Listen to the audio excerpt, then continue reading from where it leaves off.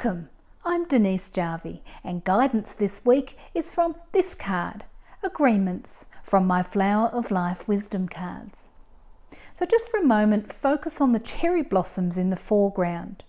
Be present in your life right now. Let the past blur into the background, and now imagine, just like the cherry blossoms, that everything is connected, meaning that different streams of consciousness originate from one source, so that they can experience and play upon this earth plane in all its shadow and light to develop, grow and become more. The universe is always moving things into balance so that they can fulfill their potential. We often call this an agreement or a contract or even karma, but these labels may not be what we think they are.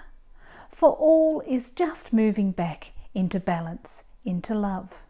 So whether your attention goes to your family, friends, work, or work colleagues, someone you bump into, observe, admire or dislike, just imagine that we're all in a contract, an agreement with each other to remind us of the love that we are, to bring us back into alignment with who we are.